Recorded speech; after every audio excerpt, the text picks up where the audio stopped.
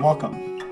In this lecture, we're going to be talking a little bit about nursing research and evidence-based practice. And the main goal here is to just do an overview and sort of distinguish those two elements from another and also show how they intersect. So we all know that there's ways in which the healthcare system could be improved. But if we're talking improvement, how are we going to be confident that the changes that we make actually will benefit people? Well, the only way to do that reliably is to base it off of good information. And that information is produced through nursing research. Now, nursing research itself is very useful for providing information, but it doesn't do much good unless we do something with that information. And that's the evidence-based practice part of things, where we actually take that information and change practice based upon it. So in a basic sort of way, when we're thinking about research and evidence-based practice, you could think about in the clinic confronting a clinical question, something that comes up for you in terms of how to care for patients, in terms of different procedures, in terms of structural systems, communication strategies, any of a number of things that you could face in that context. So you have a clinical question, and as you confront it, you then can ask the question of, is there information out there? Is there research which can give me an answer to how we should change practice to address this problem, right? So if there's enough evidence to change practice, if you say yes, then that would be a situation where you could engage in the evidence-based practice process and create new guidelines or procedures based upon the research that already shows that there's a better way of doing things. Now, on the other hand, you might find out that there actually isn't enough information, or maybe the information sort of balances and it's a little hard to tell which direction it goes. So that might be a situation where you would consider doing a research study, because we actually need to gather more information or improved information to actually answer what the right choice is in terms of making clinical decisions. So those are kind of the two different pathways that you might think about, which might lead you down the research direction or the evidence-based practice direction. So let's start talking about nursing research first. So nursing research is a systematic inquiry. So it uses disciplined methods to answer and solve problems, right? Now, the key component to this definition here is a systematic inquiry, all right? Having a system that allows us to think carefully about a problem and allows that work to be replicated by others, allows it to be understood by others, and allows us to build knowledge about a certain area is really important. And that's using specific processes, using specific methods is really very important to that. And we'll learn a lot more about how to do that and how to design these studies to actually create information that we trust as we use it to make decisions.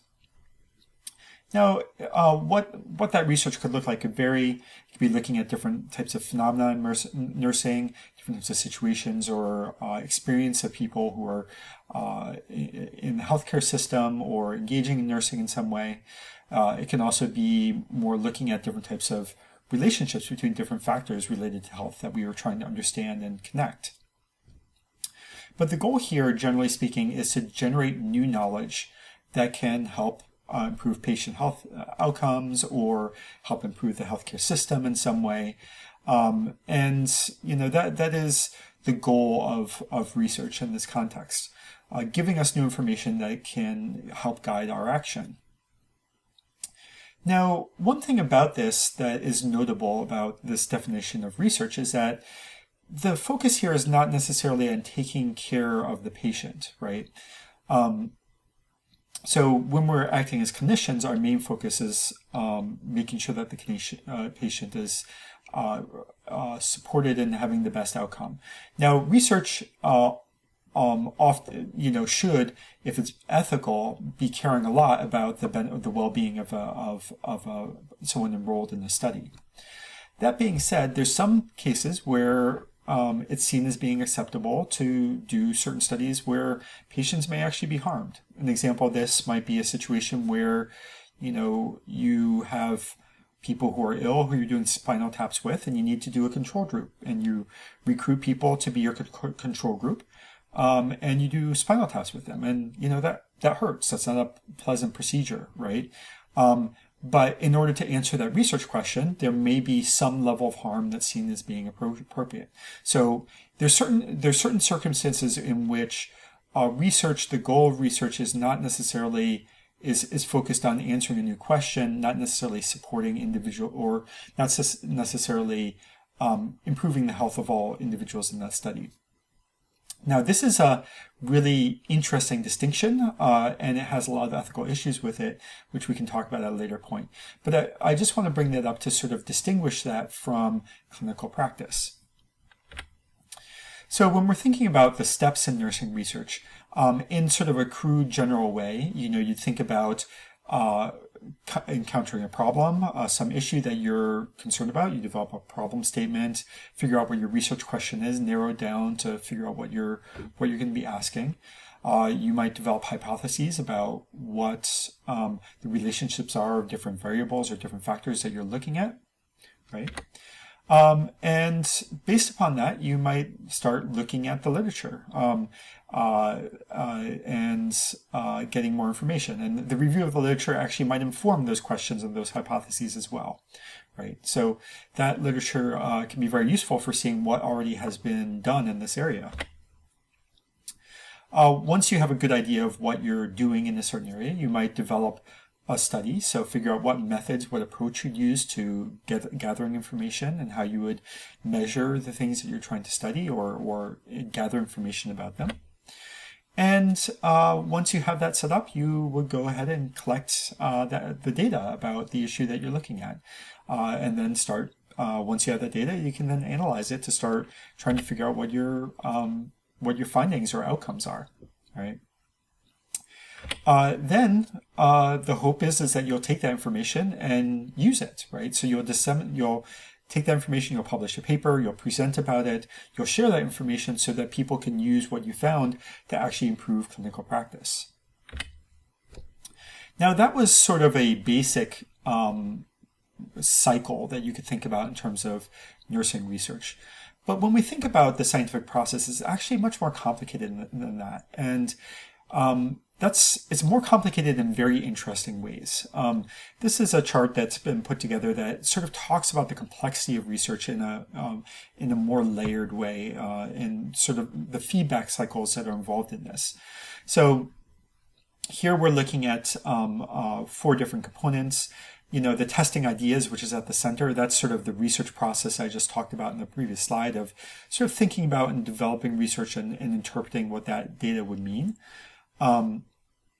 But you also have the elements to research that involve the exploration and discovery. So what different factors motivate you to do research? What things inspire you? What cause that curiosity that make you want to do this? And what types of things do you pull together to give you that interest, make you want to explore, help you ask questions, right?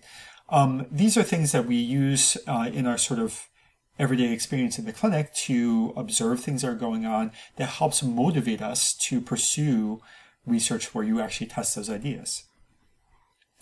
Now, when we're talking about testing ideas, it's not just the research itself. It's not just those individual papers. It's also the way in which that research that's produced interacts with a larger community where researchers, your colleagues, other clinicians read those papers and integrate it in a larger way in terms of both the publication process where you get feedback on that work, and also the ways in which it connects in with theories and other factors to sort of think about in a community process what that overall information means. And so what the findings of study mean are sort of interactive with this larger scientific community. There's also ways in which the research itself interacts with the outcomes or the benefits or the results of the study. So we wouldn't think about research typically as being entirely independent of the larger world where it actually makes a difference, right? So there's many ways in which research can inform policy or help us build a set of knowledge or help us develop new technologies that can be helpful for improving health, right? And all these different factors, when we think about those four different elements, interact with one another to sort of create the complex web of the research process and what it means to society as a whole. So the significance of research is really quite important. There's ways in which what it allows us to do is test whether or not our general beliefs about the world are actually true, right? There's a lot of things that we take for granted. We just assume that they're true just because that's what people have always done. That's what seems to be logical, right? But sometimes it's not until you do the research that you actually find out things about the world that you didn't expect, that seem strange. And those are the things that lead us in new directions and help us advance our knowledge. Like, weird things like you would expect that getting up to use the toilet would use more oxygen than using a bedpan, but they did the research and no, it's the opposite, right? Well, why is that? I don't know the answer to that, but what that says is that the thing that we intuitively would imagine isn't always true, right? And this allows us to think about things in new ways. And, by doing this, by continuing to gain knowledge and advance our knowledge, it helps us to be more effective, right? It helps us to understand what we do in nursing that actually can be improved and benefit people's health. The other thing that research can do that's really helpful is really gaining more insight about people's experiences with the healthcare process, with experiencing a health condition, and getting some deep knowledge of what nursing means to individuals in society. It can be a very valuable thing for guiding what we do and how we interact with patients. There's other elements. Research can be really helpful for thinking about complex relationships. A lot of complex relationships are very hard to figure out intuitively, right? Sometimes you actually need sort of systematic approaches to actually be able to reveal what those relationships are and how they connect. Especially when you're talking about things like connections between individuals and the environment, which are, these are very complex connections, right? So having those systematic approaches, those distinct methodologies are crucial for identifying those subtleties. And generally, it's really useful for these sort of practical questions about how can you improve nursing education or education in general? How can you improve practice, and how can you create administrative methods that actually improve access or benefit individuals, right? So there's a lot of opportunities there. There's many examples out there of different types of nursing research, everything from, working on chronic illness to management of symptoms, palliative care at end of life, looking at health disparities. There's a whole range of different types of work that are being done in nursing research that are incredibly valuable for advancing our understanding in these areas. I want to do a little bit of discussion around a few different concepts in research, just so you're familiar with them, because we're going to be talking about them as we go forward. This is just to start you off. So very often research is often divided into two different categories, qualitative and quantitative research. There's also mixed methods, which combines those two. But I just wanted to describe that so that you understand what's being referred to there. So qualitative research is research that's really focusing in on how people experience a health condition, how they feel about it, and usually this uses as its source data people's words, so how people talk about it, interviews or conversations. So the goal here is to get an in-depth understanding of people's experiences and feelings, right? Quantitative research tends to be more focused in on quantitative elements, so numbers are counting in some way or form. So how many and how much, for example. So this is very often what we think of in terms of survey research or, biological research that's looking at, say, testing drugs or other things like that. These are using fairly complex statistical methods and data collection to get quantitative data that can give us insight into some of those relationships that exist out there. We often also see terms like basic and applied research. So basic research is really research that's more oriented towards knowledge for knowledge's sake. And another way of thinking about this really is that this is building our basic knowledge in a specific area where the goal is not necessarily to answer a specific practical problem. It's more to help us understand what's going on generally in sort of a complex biological process or something like that. And this may down the road eventually lead to advances in technology or improvements in healthcare of various sorts or procedures. But in that basic research, very often the primary goal is to build key elements to knowledge. Applied research is research which is really looking at very specific practical questions in healthcare practice. And the goal there is to really guide us towards practical things that we can do to improve patients' health, right? So most nursing research is applied research, but not all of it. So, but you'll see those terms used with some frequency. Now, when we talk about application of research and information, what we find is that there's a question of how we take that basic information or early research and translate it into healthcare practice. And that process of translating that basic information or information as we gather it about new, potentially promising health technologies or approaches is called translational research. So it's referred to as the building of an evidence base for integration of applications into practice and demonstrating health impact at a population level. So how do we move from that basic information to actually having practical applications?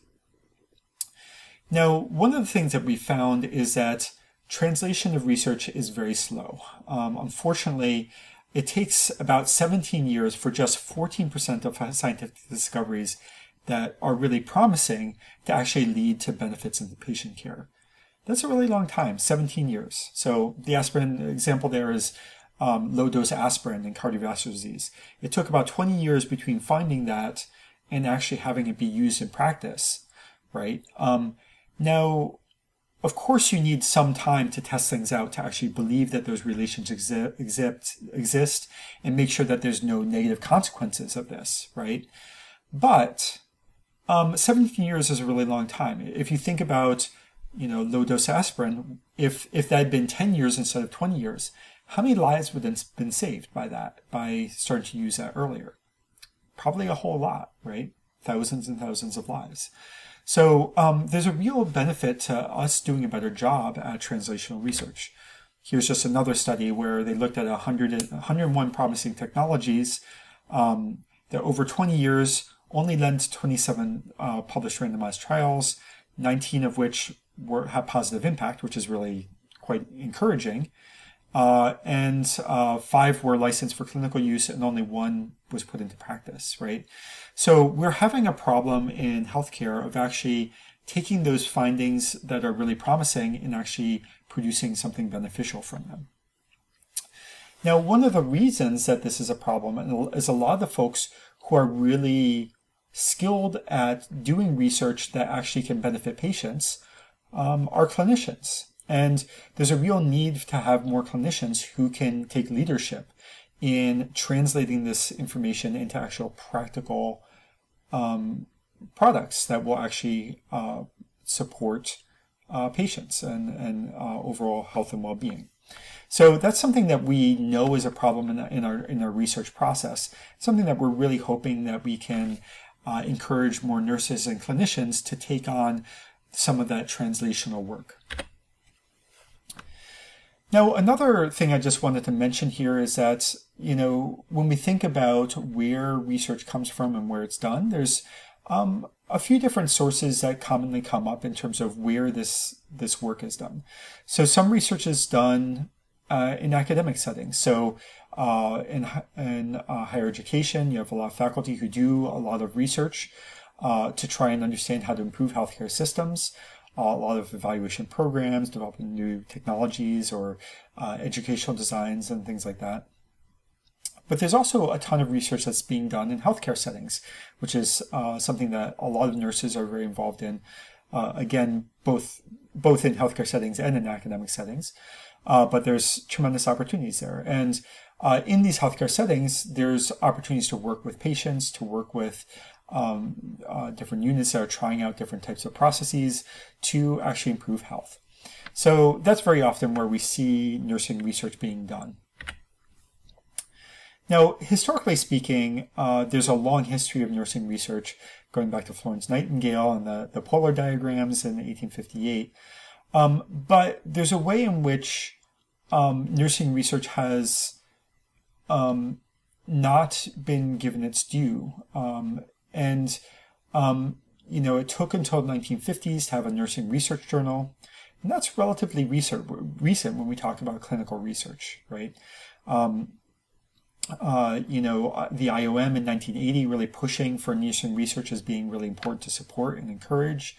The National Institute of Nursing only being founded in 1993, right? So there's a way in which there hasn't been as much funding and attention given to nursing research historically as there really should have been. And, there's a lot of reasons for this, partially structural, a lot of it relating to the history of nursing and a lot of sexism that has existed in a lot of research circles. But there's a real push right now to encourage more nurses to be doing this work because you have such crucial perspective and skills that can really benefit translational research that can make such a huge impact. So there's a lot of future directions that we're really hoping that nursing research will push towards. Again, pushing for more evidence-based promotion of evidence-based practice through research and using research, creating more interdisciplinary, multidisciplinary collaborations that connect nurses with other professionals and building those really rich interdisciplinary approaches to thinking about research. More work that builds our understanding of how to improve health outcomes for individuals. Looking at different types of strategies for doing research, integrating new methods, new approaches, doing more dissemination of research, right? So sometimes research can be focused within specific fields, especially a lot of nursing research tends to go into very isolated nursing journals that don't get spread as wide as it really that research deserves to be. So the idea of promoting research and nursing research is another priority that's been identified, and increasing that overall nursing research visibility. So these are some things that leaders in nursing research fields are really promoting right now. All right, so those are just some things that we're thinking about overall with respect to nursing research. So now there's really that other track, which is thinking about, okay, what do we do when there's actually a lot of research already there and we can actually pursue evidence-based practice? So what is evidence-based practice? Well, evidence-based practice, here's a definition of just saying evidence-based practice is defined as research-based decision-making processes utilized to guide the delivery of holistic patient care by nurses. So again, the idea here being that we're taking evidence and using it to improve care for individuals, for communities, etc. So how often is evidence-based practice used in healthcare? All the time? Some of the time? None of the time? Think about it. What is our perspective on that? Obviously evidence-based practice is used with some frequency. But there's been a lot of research out there that has gone and looked at common procedures that are done in healthcare.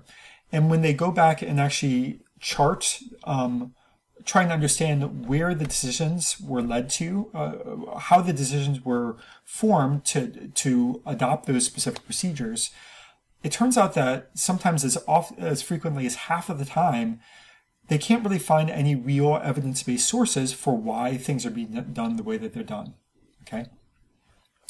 So the truth is that there's a real opportunity here to look at some of the things that we're sort of taking for granted in healthcare and actually do research to show whether or not it actually does actually concretely improve health outcomes and improve the healthcare system as a whole. So why use evidence-based practice? Well, there's a lot of different reasons. So providing better care, generally speaking, is one of them, of course, that we've talked about, and solving problems that we're facing. So all of us come up with different things that were challenges that we have to deal with, improving the delivery of care. We can also introduce new innovations. Healthcare technologies are changing all the time, and we want to be up to date in terms of what we're doing. Another thing that we can do for evidence-based practice is decrease variation. So a problem that often pops up in healthcare settings is that people are doing things in very different ways. And creating some consistency around that can actually help us to identify problems and actually determine when we make changes, whether or not there's actually real benefits are coming from it. Evidence-based practice can help with decision-making. Sometimes if you don't have a good process for pulling in good information, decisions become really hard because we can't decide based upon good reasoning, right? We also would want to use evidence-based practice to help guide our regulations and policies and guidelines, right? So there's a lot of different ways that these strategies of gathering information, processing the information to synthesize it into recommendations can be tremendously valuable in healthcare settings. Now, evidence-based practice and nursing research are related to one another, but they're not the same. Evidence-based practice is really focused in on gathering information to improve healthcare processes. Nursing research may have that as some long-term goal, but there's sometimes where nursing research is really focused more on generating new knowledge, right? And sometimes it's not as focused in on sort of the practical situational benefits that you might get in evidence-based practice processes, particularly for specific sites.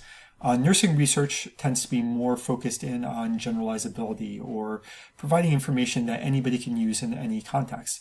Evidence-based practice is typically used by specific sites or specific groups to try and solve specific problems that we're facing in clinical contexts. So that's sort of another way of sort of thinking about the distinction between research and evidence-based practice. So what is the process here? So if we face a problem, if we see a problem in clinical contexts, what we need to do first is convert those problems or those challenges into some clear question, all right? Then we want to go and seek evidence. So find information from the literature, from experts, from protocols to actually answer those questions, right? Then we want to take that evidence and evaluate it to see how valid it is, how useful it is, what the quality of that information is. And then we would pull it together to synthesize it, to make, think about what evidence might lead to different types of procedures or protocols. And then we would want to actually apply those recommendations in creating new procedure or protocol.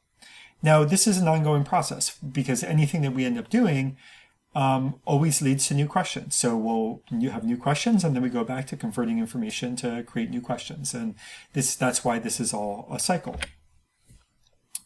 So what are we talking about when we're talking about evidence and evidence-based practice? Well, one major element to this is research, and you see that in the center there.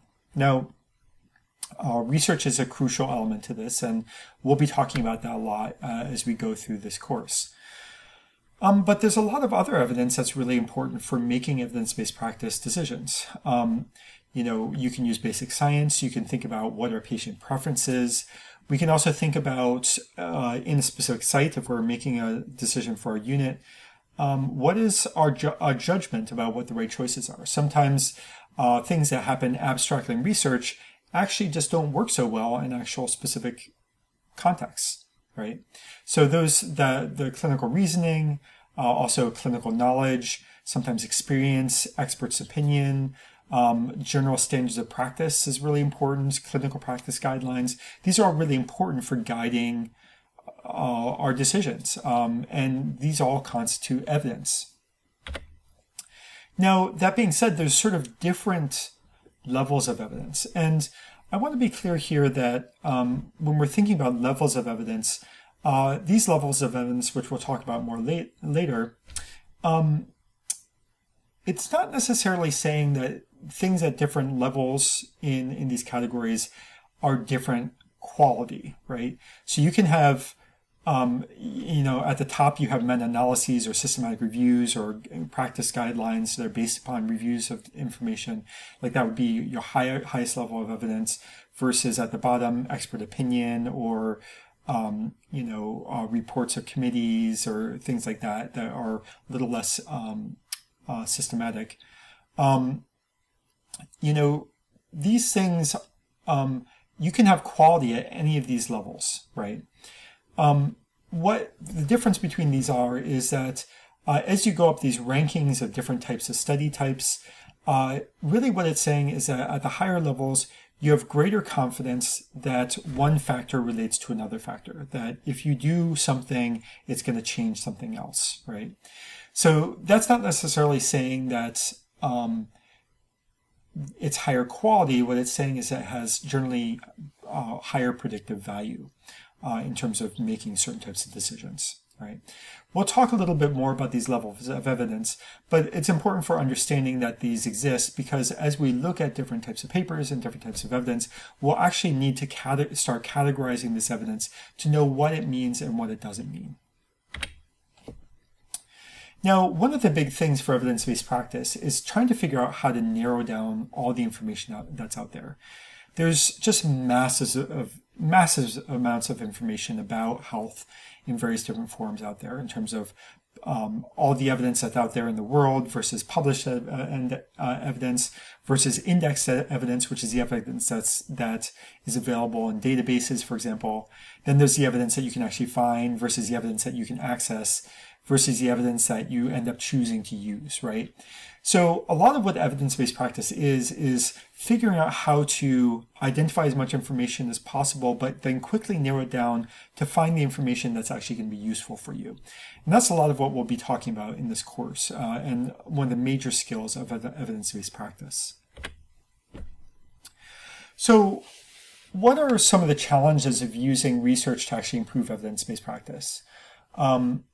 And to increasingly have evidence-based practice be part of what we do in clinical contexts? Well, experts who have looked at this have identified a few different challenges. One is making sure that nurses have the necessary skills and education to be able to do engage in evidence-based practice processes, right? And part of that is has led to national recommendations that classes like this exist, that we make sure that all nurses have training in research methodology and evidence-based practice processes, right?